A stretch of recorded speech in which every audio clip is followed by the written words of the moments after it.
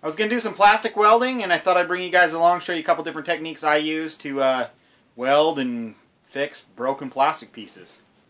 Here we got the cover to a chainsaw that threw a chain just barely. It's just a cheap Craftsman Poulan chainsaw, and you can see that that is now several pieces, and that piece is completely disconnected. So I scraped all the sawdust out of there, and I played around with it for a second and got it to go back where it was.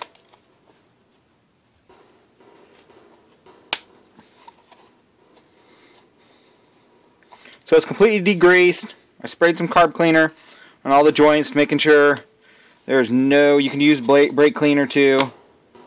Just be careful because carb cleaner eats plastic. So if you got a nice finish, you don't want it to eat, and don't use that. You could use something like rubbing alcohol or something to degrease it. If it is greasy. If it's not greasy, don't worry about it. This is just a really greasy part. The principle is pretty basic. Just using a soldering iron.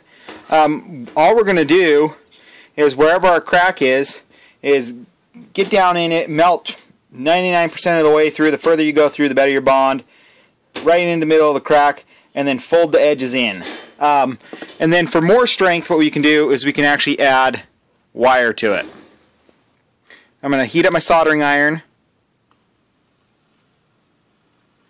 I'm going to go through. And it's not the prettiest thing, so if you got a something you want absolutely pretty,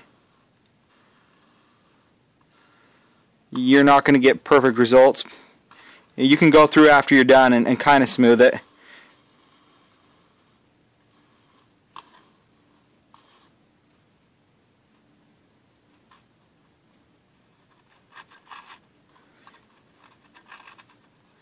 It's pretty cold outside right now. I'm going to heat up the plastic just a little bit, because this piece is probably about 20 degrees right now.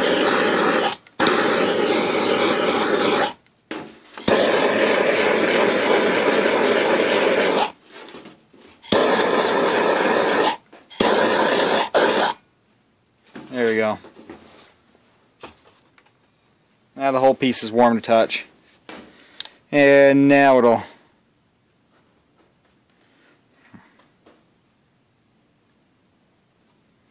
And then we'll just fold it in from each side. Go down in the middle. Fold it in from each side. Just pile it in back in that hole. You can do a little bit of a length and fold it back in from one side, fold it back in from the other side. Just kind of stir it around. The deeper you go and the wider you go, the stronger the bond. And the next step is what I'm going to use here. You can use steel wire. This just happens to be some copper wire that I cut off of a. It's actually just battery, like a battery cable wire that had some extra, and just cut it off and set it aside, just for stuff like this. This is a little long. Let's cut this down just a little bit. Yeah, it doesn't matter. We'll double it over. And what you do on this is, because this will absorb heat really well, we'll just lay that across our crack, and we'll just put our soldering iron right on top of it, and it'll absorb the heat, and we'll just push it in.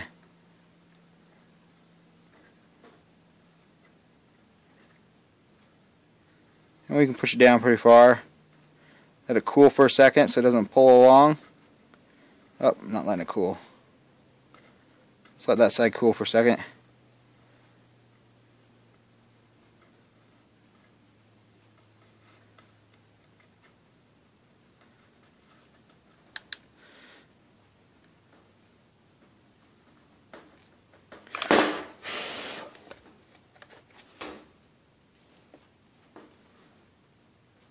That's in there good.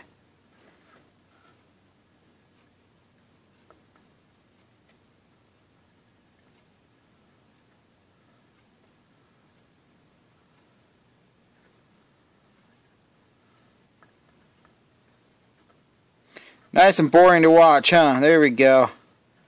You're like, hurry up, do something exciting. Let's push that down in there.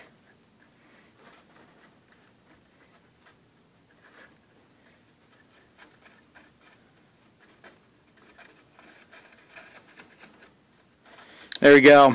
And that really increases the strength of that. It won't want to come apart again because you got wire in there. And you can use thicker, like baling wire, stuff like that. If it's really thick plastic, I mean, you could use something like a, or you could use a paper clip. You could melt a paper clip into there. But I'll continue along soldering this and I'll come right back. So I've got that locked into place on the inside. Now I'll come along on the outside. I want to be nice on the outside. I'm just going to kind of more cosmetic, because I don't want to ugly it up too much, make it too obvious that a repair was done. But you can see now that, I mean, I can deflect that a good amount, and that's not cracking. You know, you can see the top that hasn't cracked, it deflects. Let's see if we can get in there. That's not cracking. That's a solid piece.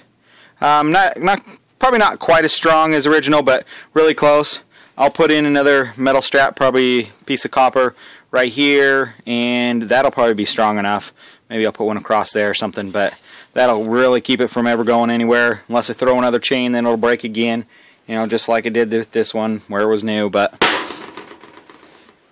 there you go, the basics of plastic welding with a soldering iron or soldering iron. Thanks for watching. Don't forget to comment below, rate, and subscribe if you haven't. But there we go.